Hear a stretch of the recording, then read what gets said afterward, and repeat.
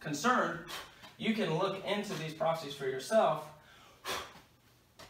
and you'll see that the Bible is true and that it can be trusted. And once you realize the Bible is true and can be trusted, you'll have to do what it says in order to be saved. And in our time, in the church age, in order to be saved, you have to realize you're a sinner.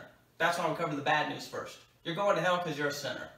Okay? You have disobeyed God, and even if you disobeyed Him just once, you are headed for hell.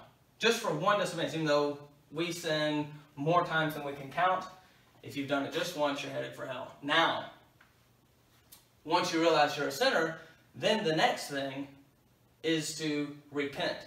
And a lot of people are trying to throw repentance out because they think it's a work and they've got all confused. Repentance is just a change of mind in the Scriptures about sin. You're agreeing with God about the sin. So you admit you're a sinner,